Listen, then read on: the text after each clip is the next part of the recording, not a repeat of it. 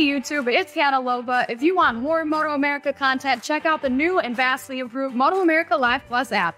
It's the only place you can catch all the race action in one place all season long. Click the link in the description below.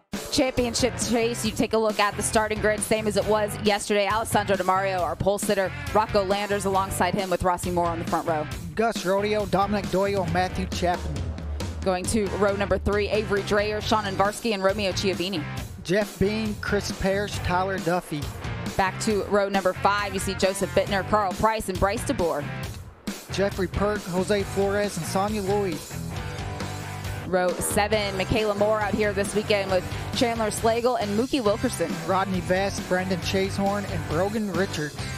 Row number 9, Cliff Goglietti, Brad Foss, and Rich Foster with Drew Vandal rounding out the 28 riders here in BellissiMoto Twins Cup. Lights are out. We are racing here. The final race, the BellissiMoto Twins Cup Championship. Rocco Landers looking over his shoulder. He had a great start. Yeah, great start, and he's already looking over to see where Di Mario is at. Alessandro's in deep, but is he going to run wide? Rocco makes a move out of turn 1, but Di Mario in the lead. You see Rocco, he's working hard early.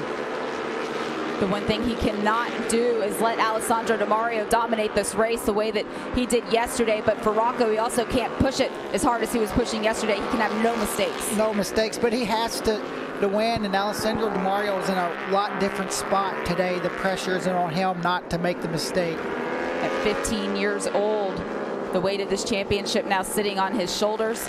But if he can finish second, with Rocco Landers even winning this race, the swing is big enough that Alessandro Di Mario will be crowned a champion for the first time. Rocco Landers already has 3 of them. He knows how to fight through this. And Rossi Moore, this is a really good first lap for Rossi Moore. You see Rocco there hard on the brakes. Gus Rodeo also. Top 4 guys starting to make a break.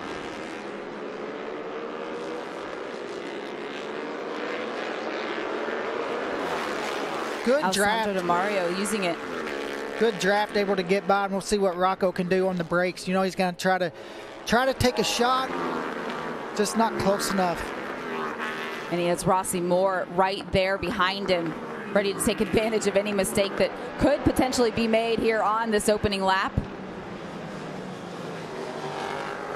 Top 4 riders all staying really close together. You see Dominic Doyle there on that blue bike in 5th. He was able to have that podium finish yesterday.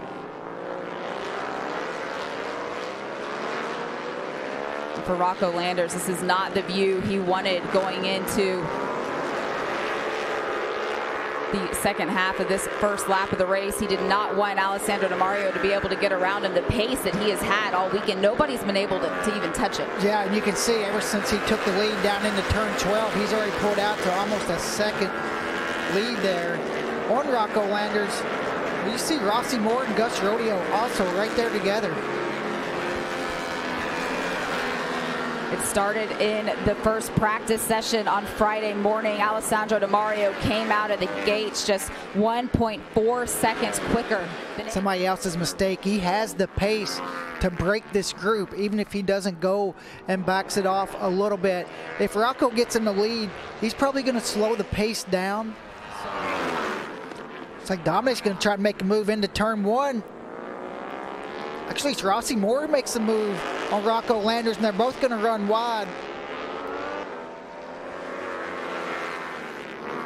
Rocco Landers falling back. There's Dominic Doyle, that number 25, the blue bike. He finished second yesterday, said he was a little bit speechless with that result. It had been a bit of a struggle to get himself there, and he is fighting to get back onto the podium again today. All he has to do now is get around Rocco Landers.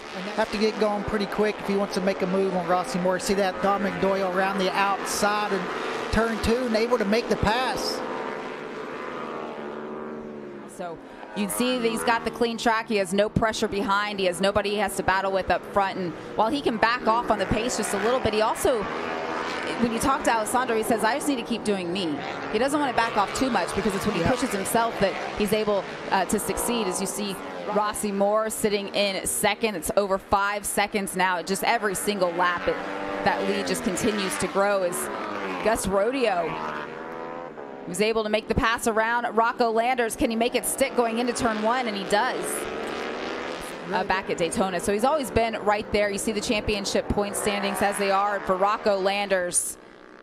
Put his hand up. He's slowing. You asked the question, does he have a problem, Roger? And that's the championship slipping out of his fingers. That's it. Unfortunate for Rocco. It looked like he was losing a lot of spots on those straightaways, and that's unfortunate for Rocco. Comes out when he grabs it. See, when he went to shift there, you seen that big puff of smoke. And that's when Rocco realized that it was over for him. Alessandro Di Mario has over second place of Rossi Moore. Dominic Doyle there on the number 25, still sitting in third. And there you see the number 95. That's Matthew Chapin that you talked about. Can he get himself into a podium place in the championship? He was here to do everything that he could to win it, and all of that has culminated into this. Yeah, and he's did it as well. Came in, like you said, very first practice, made a statement that he was here to win, and he's did that. See another rider there pulling out of the way. We have, there's Matthew Chapin. Wondering if he would be able to get himself onto the podium here this weekend, and having an issue here on the final lap of this race, but no issues up front for Alessandro Di Mario. This final race of the season is all about Alessandro Di Mario. Just such an incredible season that he was able to put together here right at the end. Rossi Moore finishing second today, Dominic Doyle in third, and there you see Gus Rodeo in fourth.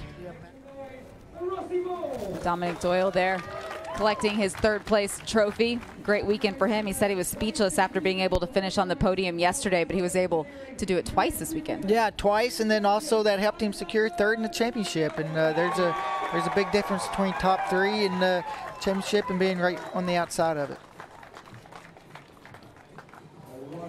And Alessandro Di Mario, very hard-earned top step of the podium for him here this weekend. Rossi Moore able to right the wrongs of yesterday and end the season on a high note, not just for himself, but the whole